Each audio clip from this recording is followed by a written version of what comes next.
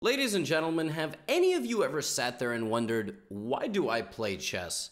Sure, I played this game in my childhood, maybe I got into it more during the pandemic or the last couple of years, but this game is absolutely brutal, and as much as I study, I feel like I know absolutely nothing about it.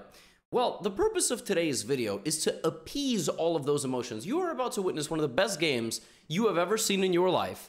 It was sent to me by an individual in my Discord, and normally when you all send me games, like 90% of them are really not that entertaining. You think they're entertaining, they're not really that entertaining. This game, oh my. This was like going to see a movie in IMAX. This was like going to see some 3D exhibit. This was like watching two majestic animals prance around the safari. This was spectacular. This game will make you never question again why you play chess. Because there's individuals like this out there who will make it all worth the while. Now, this is a battle between two 600 rated players. Some of you watching are below 600, around 600, above 600, but you can appreciate a nice, good old-fashioned scrap. You ever walk through the downtown of the city that you live in? You ever watch two drunk individuals fight? Oh, well, this is just about that. Our players are Chips from the Philippines and Person from the entire world. Person doesn't have a flag. They're just international. All right, the game begins with c4, which is already good news, because if a 600 is playing the English opening, this is like somebody trying to play a very famous like strings piece on a cello, and they only know how to play the flute. e5, good move, but now d4. Okay, so already not good news because white has the queen out on move 3. This cannot possibly go any worse, right? We're not supposed to do this, right? This is not the way I recommend that we play chess. All right, you got to develop your knights. Your queen really should not be coming out this early. What does black play? Black attacks the queen. Black is a principled individual. The reason why the engine hates that move is because the queen can just go back, and now that square is very weak. So this move creates a possibility of an outpost on the enemy side of the board. Pawn moves in chess intend to create a barrier, take space, and control squares. It would have been much better for black to simply develop the knight.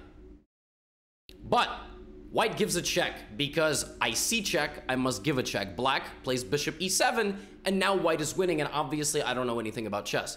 Black should have blocked this check with a queen or with a knight. There are three ways to get out of a check: move the king, take the checker, or block. In this case, you cannot run, you have to block. And blocking with the knight or the queen is better because when you go here, suddenly the move queen takes g7 is possible. Of course, white does not play queen takes g7. However, if I were to give you 10 guesses to guess the move that white played here, you would legitimately never guess it in your life because it doesn't make any sense. It just wouldn't. Now, we could count all the legal moves that white has. White has 4 legal moves with these pawns. White has 4 legal moves with each of these pawns. All right, so it's 6 times 4, 24. You got a lot of bishop moves. White has like over 30 legal moves here, maybe 40. White plays the move h4. Why? I don't know. Now, black at this point realizes that the pawn is hanging and plays knight f6. No, black plays knight c6, which on its own is really not that bad of a move. Of course, the idea is attacking the queen. However, anytime you create an attack, and this is in my video, 7 most common chess mistakes, you attack a piece, you don't even think about where it's going to go. Watch that video. White goes here. So now white is losing because white is just making a bunch of queen moves, and black can just win development time on white, right? And then play d5 and get all the pieces out. But black doesn't do that, right? Black doesn't play the move knight f6. Black plays d6. Do I hate this move? No, because obviously the idea of d6 is to develop a bishop. Now it's time for white to get the other pieces in the game. Knight c3 is probably the best move that white has played since move 1. And now black utilizes the entire purpose of the move d6 to develop the light-squared bishop by playing the move f5. Okay, that's not really the same thing, but you are defending it. All right, so now the queen's going to move one more time. And again, walks directly into the move knight f6. But even in a more savage way, there is a move here for black, which is knight d4. The move knight d4 does 3 things. It threatens knight c2 check, it blocks the queen from getting back to d1, and it blocks the f3 square. And with these 3 threats in mind, if white covers this, knight f6 traps the queen, which is why you don't make 5 queen moves in the first 8 moves. And then it's just going to get locked out there. It's not good. All right, you're going to get bear trapped in the middle of the woods. No, but instead of that, black takes the free pawn. And listen, I can't blame black. okay? That really is a free pawn. That's a free pawn. Now, it's not a good move because now you give white back the time of the position and you open up the h-file. H-pawns and like B and G pawns, they could be poison pawns because you actually give more benefit to your opponent when you take them. But knight b5. All right, that is a very logical move. I really wish white would be developing more pieces, but fine, knight b5, I can't hate it. Knight d6 is a threat. I would recommend going bishop to e7 back. Black plays a move here that I mean, I simply, like, if you offered me a large sum of money, I would not even be able to fake an explanation for you. Black plays rook b8. I don't understand this move. Like, is the idea to prevent a fork? Was that the idea? Like, why did you go rook b8? Like, that's not even addressing the, okay, anyway, knight takes d6 check, and now white is completely winning. White is completely winning here because it's going to be forced mate soon. Like, white should play queen f7. And even though that hangs this, there's bishop f4. And now the only legal move is knight e5, and now you just see a king and a queen on the same line, so rook d1. Or long castles. And that's it, you're just going to win a queen. You're going to win a queen, you're going to win a knight, you're going to win this. But you do have to be a little bit careful here. If you take the queen straight up, your queen is hanging. So the best move here, take the knight. Now black just can't deal with all the problems. Rook d6, this is hanging, you're going to win the game. I mean, literally everything is hanging in the position. You have to be a little careful, but that is the winning idea. Now, if you don't see that, worst comes to worst, you take the bishop with check, and then you take this bishop, which is just in your line of sight. Okay, knight takes f5. Losing about 80% of the advantage, because black can take, but you're still doing okay. Queen takes f5. Now, white is still a lot better here, because the king is just directly in the middle. Now, your bishop no longer is defended, so it's time to bring the bishop home, right? It's time, all right, bishop f6 is the only move here that makes any sense. So, now, I got a question for my subscriber. Why now? What I mean by that is, why now did you get the brilliant idea to attack the queen with the knight, when literally the entire game you have been avoiding attacking the queen with the knight? The whole game! The whole game you could have done this! You finally wait for the most inconvenient moment, because now all I gotta do is take, and then I'm gonna take, and then I'm gonna play rook d1. Instead of that, white moves the queen again. Folks, I think white has moved that queen at a 13 moves 7 or 8 times. This is absurd chess. This is not what you learn on YouTube, which is why you gotta watch more YouTube. King f8. All right, well, there's a bishop right there. Let's take it. No, we're just gonna give another check. Stop giving checks as if you are being paid per check. No one's paying you per check. And you gotta stop always moving the king when you're in check. The bishop can block. Why is this bishop here? Oh my god. Why is the bishop there? This bishop's just gonna pair. Moves the queen again.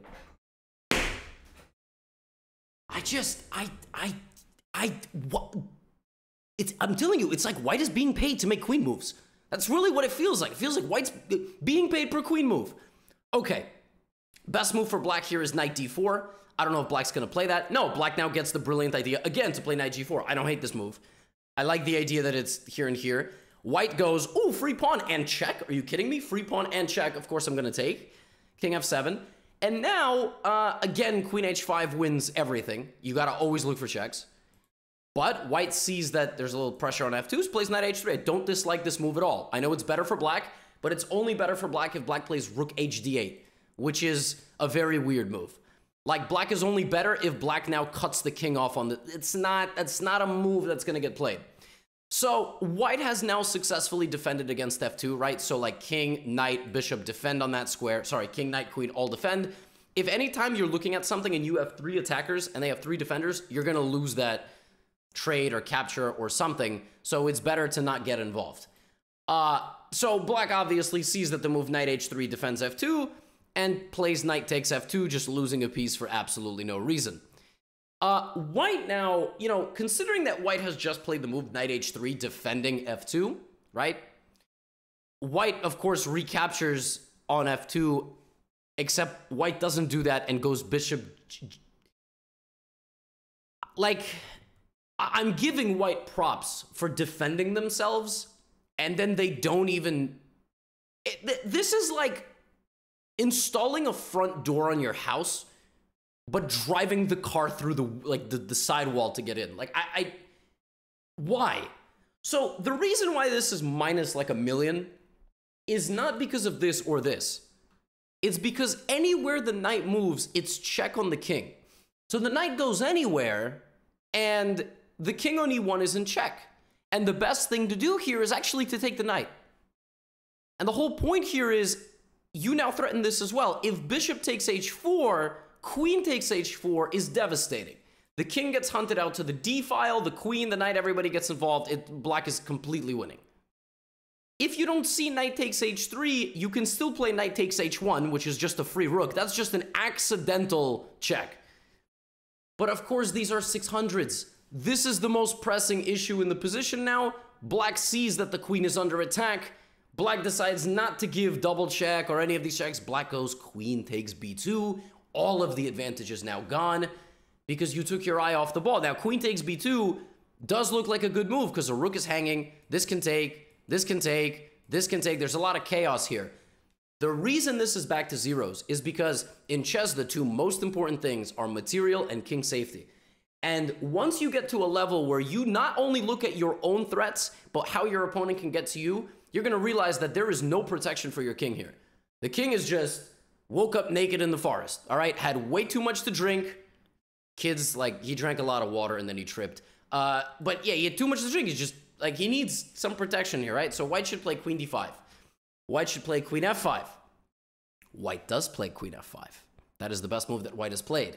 King goes back to e8, and now the queen gets closer. These are the two best moves that, but again, white is being paid per queen move. So white has now made probably 11 or 12 queen moves. Of course, white is making a lot of money. King goes to f8. And now it's a draw.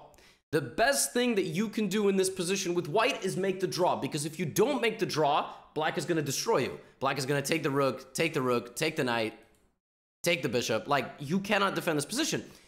But a lot of people at the low level, they don't know what the best move is. They just try to play the most aggressive thing. There's no sense of, well, the best I can get right now is a draw, so I should. Nobody knows what's going on when it's 600. So what does white play instead of giving a repetition and taking a draw? White plays the move queen d6. Okay, queen d7. Okay, just giving checks. More queen moves.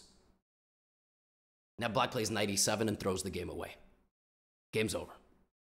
Why would you do that? Just queen takes knight here.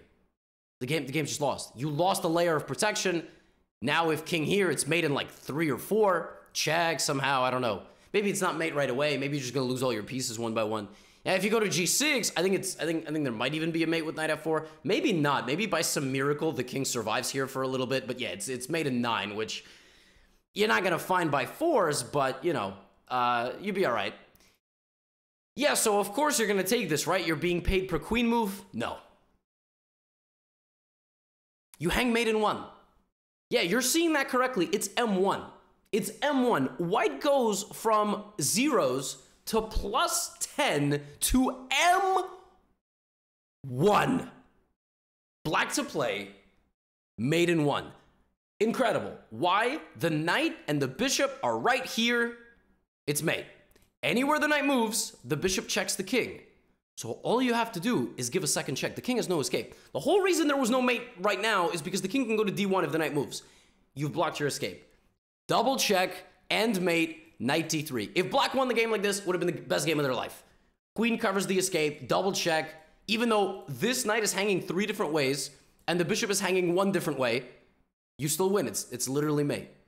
Now you have a couple of other mates. You can start with queen c3 or queen b4. But we're talking about 600, so black takes the rook. Ah! Now black is still completely winning. This is check, but it's not double check. So, of course, you should take the bishop. No, takes on d1, and now it's minus 2750. It's minus 63. King and queen are on the same line, so you just got to pin the rook. You just got to pin with the rook. Pin the rook to the pin with the rook. Queen to king. Queen to king. No, we give a check. We give a check. Now the king starts running. Pin, pin, pin. Oh, no. Now the king escapes. Now we take the bishop. The problem with taking the bishop is that when the knight takes the bishop, it's a check. Oh, God. Oh, what have we done? Now, black has an option between 1, 2, 3, and 4 moves. 3 of the moves lose. 1 of the moves survives the game. 75% chance that black will throw the game right now. Black plays the move king f6, throwing the game in one move. White actually finds the best move. And now, instead of running backwards, black really doubles down and throws the game. It is now mate in 3.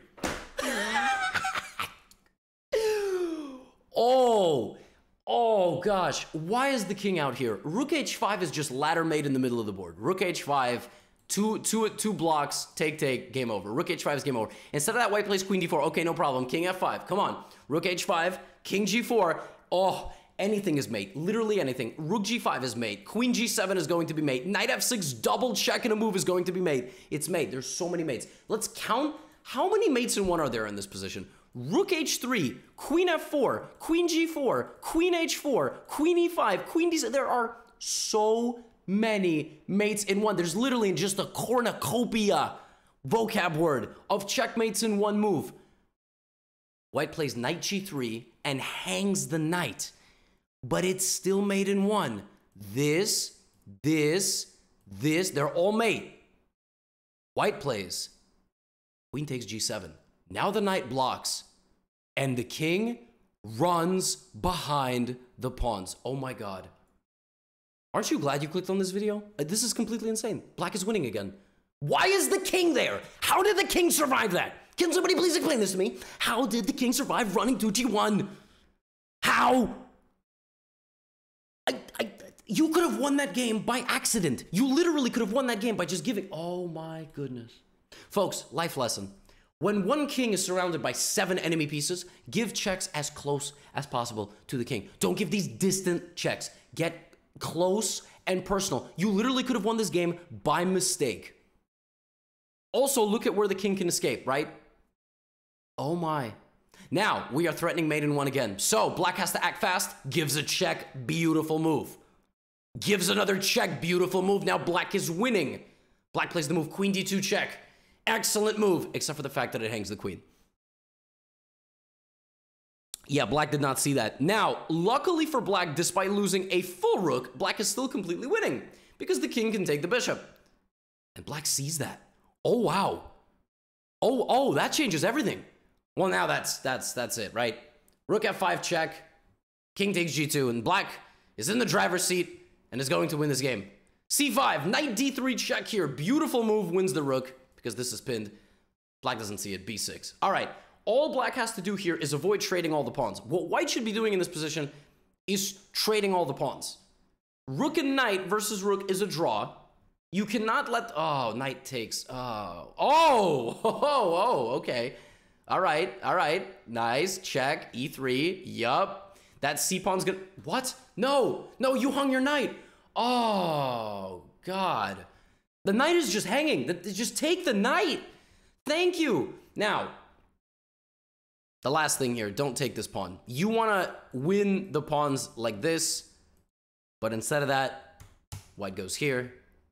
And that means, folks, that the game is going to end with black promoting like this, and white resigned. White had had enough. And I also have had enough.